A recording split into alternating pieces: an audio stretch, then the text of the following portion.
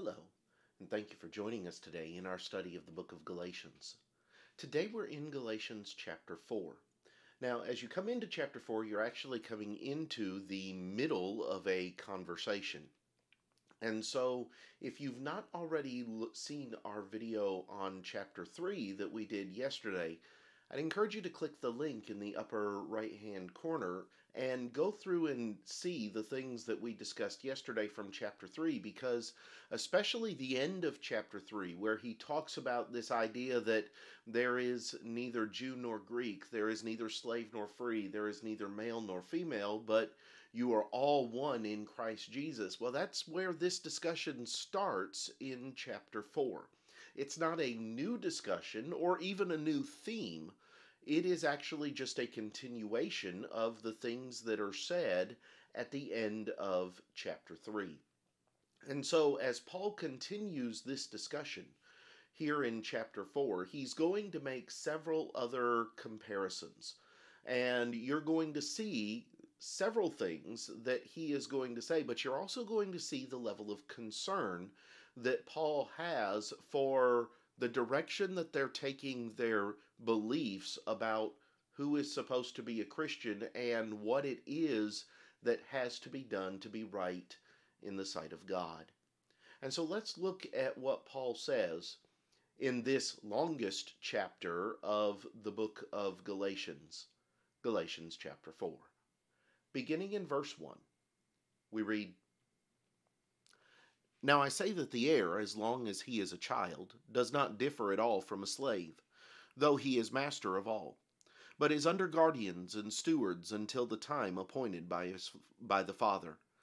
Even so we, when we were children, were in bondage under the elements of the world. But when the fullness of time had come, God sent forth his Son, born of a woman, born under the law, to redeem those who were under the law, that we might receive the adoption as sons. And because you are sons, God has sent forth the Spirit of his Son into your hearts, crying out, 'Abba, Father.' Therefore you are no longer a slave, but a son, and if a son, then an heir of God through Christ. But then, indeed, when you did not know God, you served those which by nature are not God's.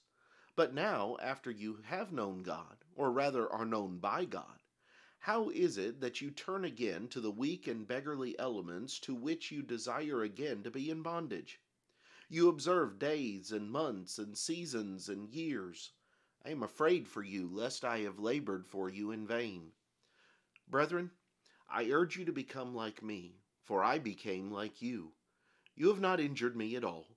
You know that because of physical infirmity I preached the gospel to you at the first. And my trial, which was in my flesh, you did not despise or reject, but you received me as an angel of God, even as Christ Jesus. What then was the blessing you enjoyed? For I bear you witness that, if possible, you would have plucked out your own eyes and given them to me. Have I therefore become your enemy because I tell you the truth? They zealously court you, but for no good. Yes, they want to exclude you, that you may be zealous for them. But it is good to be zealous in a good thing always, and not only when I am present with you. My little children, for whom I labor in birth again until Christ is formed in you, I would like to be present with you now and to change my tone, for I have doubts about you. Tell me, you who desire to be under the law, do you not hear the law? For it is written that Abraham had 2 sons, the one by a bondwoman and the other by a free woman. But he who was of the bondwoman was born according to the flesh, and he of the free woman through promise, which things are symbolic. For these are the 2 covenants, the one from Mount Sinai, which gives birth to bondage, which is Hagar. For this Hagar is Mount Sinai in Arabia, and corresponds to Jerusalem, which now is and is in bondage with her children. But the Jerusalem above is free, which is the mother of us all. For it is written, 'Rejoice, O barren, you who do not bear. Break forth and shout, you who are not in labor. For the desolate has many more children than she who has a husband.' Now we, brethren, as Isaac was, are children of promise. But as he who was born according to the flesh then persecuted him who was born according to the Spirit, even so it is now. Nevertheless, what does Scripture say? Cast out the bondwoman and her son, for the son of the bondwoman shall not be heir with the son of the free woman. So then, brethren, we are not children of the bondwoman, but of the free. Once again, there are a lot of things in this chapter to unpack. And we're not going to have time to go into enormous detail on any of them, but let me give you some highlights that may help in understanding the message of the Apostle Paul and give you some things to think about as you delve into it a little bit more fully on your own time. As you come into chapter 4, remember it follows on the heels of the statements of chapter 3 about us all being one in Christ Jesus and not being Jew or Greek or bond or free, and so on and so forth. And as you come into chapter 4, he's going to make some comparisons here between the idea of being a son and being a slave or being a servant. And so you're going to have this discussion in the first few verses about the adoption of sons. And he's going to talk about it from the vantage point of those who are Jewish Christians. Because he says that as long as a child is a child, he is nothing more different than a slave. And what he means by that is he doesn't have the ability to make his own decisions. He doesn't have the ability to decide what it is he is going to do. There are guardians and there are stewards who make those decisions until the time appointed by the child's father. And so you have this idea of the Jews being children. They are ones that were under bondage to the law of Moses until such a time as Christ came and they grew up. The idea then is that when the fullness of time had come, when the right time had come, God sent forth his Son, verse 4. Jesus, he sent forth his Son, born of a woman, born under the law, born during the days of the law of Moses, to redeem those, to bring them out from being under that law, that we might receive the adoption, he says, as sons, not as children who don't have anything to do or anything to say and no way to choose what it is they're going to do, but as sons. And because you are sons, he says, verse 6, God has sent forth the Spirit of his Son into your hearts, crying out, Abba, Father. Therefore, you are no longer a slave, but a son, and if a son, then an heir of God through Christ. He's continuing to build this narrative of the freedom and of the expectations of God in Christ and through Christ that the law did not have and did not accommodate.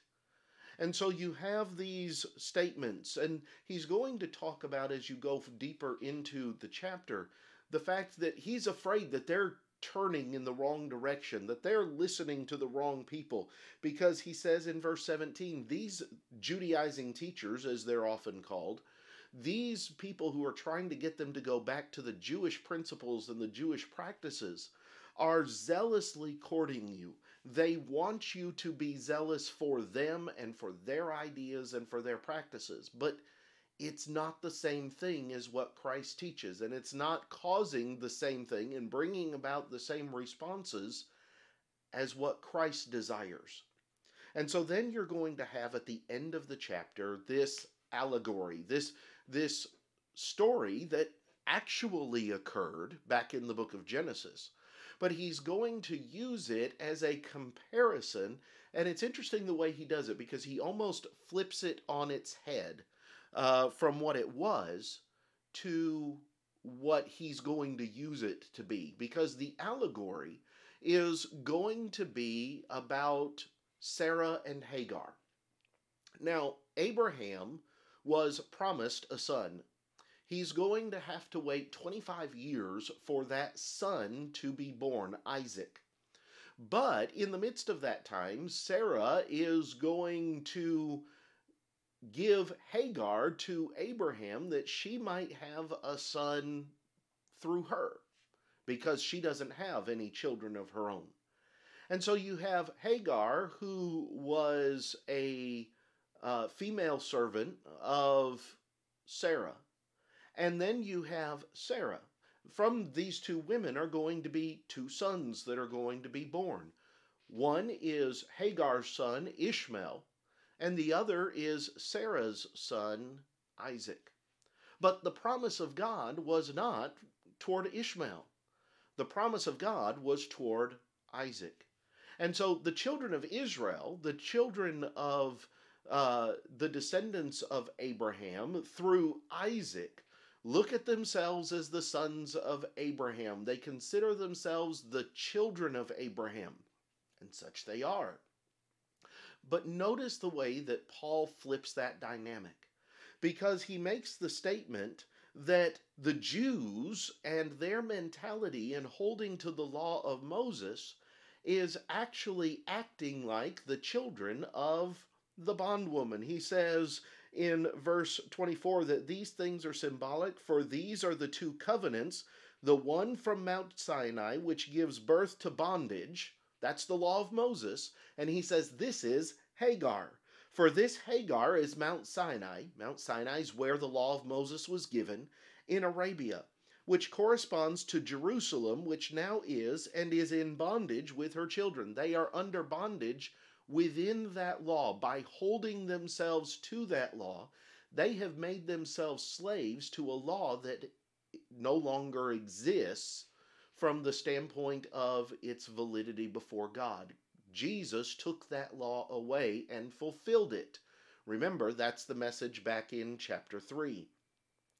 And so the Jerusalem above, he says, though, the Jerusalem of the Christian, of the one who follows Christ, of the one who is the servant of Christ, the Jerusalem above is free, which is the mother of us all, and that is the comparison to Sarah. So, from the Jewish mindset, they are the children of Sarah and Abraham. But in the allegory, Paul is going to flip that around and say, but by the way you're living in holding to a law that is no longer valid, you're making yourselves the children of Hagar instead of the children of Sarah. Then he says in verse 28, now we, brethren, as Isaac was, are children of promise. But as he who was born according to the flesh then persecuted him who was born according to the Spirit, even so it is now. Thus you have the Jews saying to the Christians that if you're really going to be acceptable before God, you've got to be like us, when they are binding themselves to something that Jesus took away. And so you have here in chapter 4 this continuing discussion of the differences between being under the old law and being under the new covenant that Christ came to put into practice. And how that those of the Galatians who are struggling with this area have to realize that God does not bind us to the things of the Old Testament law in the days of Christ and under the terms of Christianity. And so as you look at the things of Galatians 4, it's going to be a multi-layered giving of more explanation and some more comparisons for them to think about when it comes to understanding the nature of their relationship with God under Christ. Thank you so much for watching the video today, and I hope that these things have been beneficial to you. Next time we'll come back and we'll continue looking at what Paul has to say in Galatians chapter 5. And he's going to start moving into some other areas of reinforcing who they are as Christians. I hope that you'll join us then. But until then, have a great day.